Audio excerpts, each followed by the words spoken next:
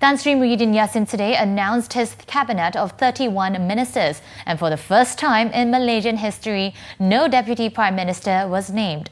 The Prime Minister instead announced the appointment of 4 senior ministers, namely Datuk Sri Muhammad Azmin Ali, Datuk Sri Ismail Sabri Yaakob, Datuk Sri Fadila Yusof and Dr. Muhammad Radzi Majidin. Datuk Sri Azmin will be helming the International Trade and Industry Ministry, Datuk Sri Ismail as the Defence Minister, Datuk Sri Fadila as the Works Minister, and Dr. Muhammad Radzi as the Education Minister. Menteri-menteri kanan akan membantu saya untuk menjalankan tugas sebagai Perdana Menteri, termasuklah mempromosikan mesyuarat kabinet di waktu ketiadaan saya di dalam negara.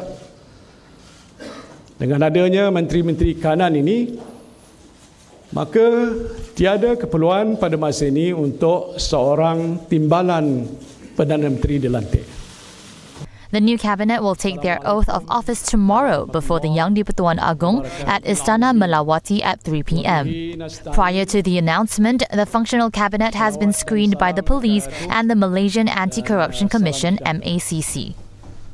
Saudara dan saudari rakyat Malaysia.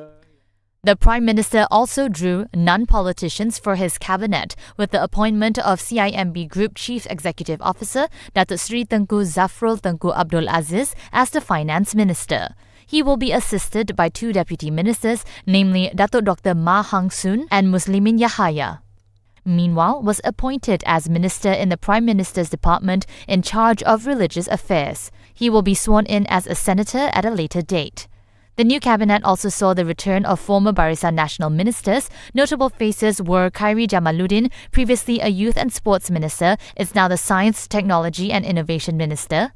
MCA President Datuk Sri Dr. Wee Ka Siong, who is the sole Chinese full minister in the cabinet, will helm the transportation portfolio, while the only Indian representative in the cabinet, MIC's Datuk Sri M. Saravanan, was appointed the Human Resources Minister.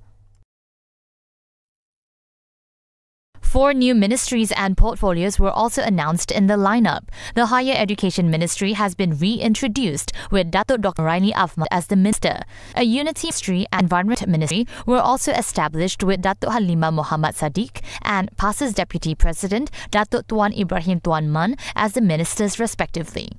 Datuk Sri Dr. Maximus Jonithi Ongkili has been appointed to be in charge of a new portfolio under the Prime Minister's Department, the Sabah and Sarawak Affairs. Among his tasks is to look into the implementation of the Malaysia Agreement 1963.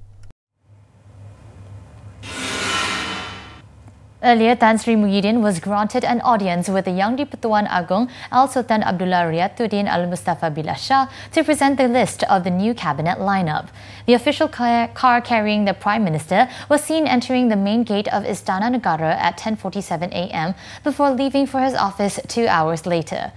Tan Sri Muhyiddin, 72, was sworn in as the 8th Prime Minister before Al Sultan Abdullah at Istana Negara on March 1st.